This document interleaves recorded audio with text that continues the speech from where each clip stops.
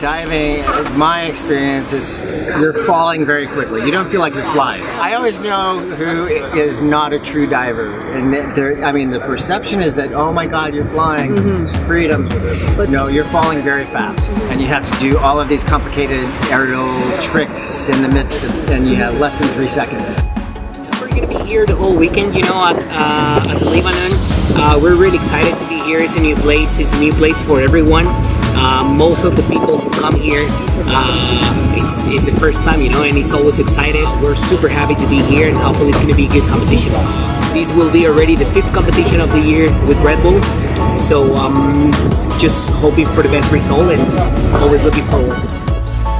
I enjoyed the location. It's so unique. We've never had a place with this contrast, these beautiful rocks right next to a city center. Usually anything like this, you have to go out in the middle of nowhere. So it's amazing, the contrast, just being able to walk out of my hotel room and just hop on, even just zip line across to the platform. I mean, I face my fears on a daily basis, so you do learn a few things, you know, a thing or two, just how to fight them and to overcome them. And I think as a person also traveling around with the cliff diving circuit, you learn a lot about different cultures, and you meet a lot of different people, and it's a real eye-opener. And I think for me it makes me much more of an optimistic person.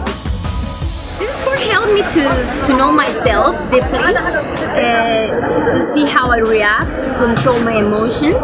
It helped me to find many tools to overcome fear, breathing, meditation, mindfulness, and all that stuff helped me too much, not just for diving, for my life.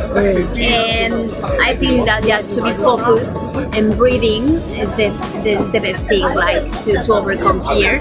The fear is gonna be there always, and it becomes like respect to the high, respect to the ocean, and it's good to be afraid. You know, it's not a bad thing. It's good because you are more focused. When we score a 10, you feel something like something different. You know, you just go like 10. There is nothing else to complain. But when you see a bad landing, like in the Azores, like 15 days ago, we saw one of the guys doing. He was lost on the air, so he was confused, and at the end he landed with his back.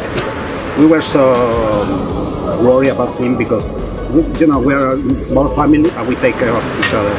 But sometimes I mean, when you see a 10, when you see a diver doing a very, very nice dive, it's something that you have to enjoy.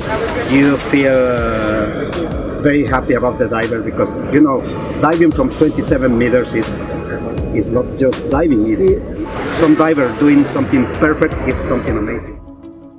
That's very, very important, especially at a very early age, to get that kinesthetic awareness. But it's so great to see the young athletes that are coming up and their passion for the sport.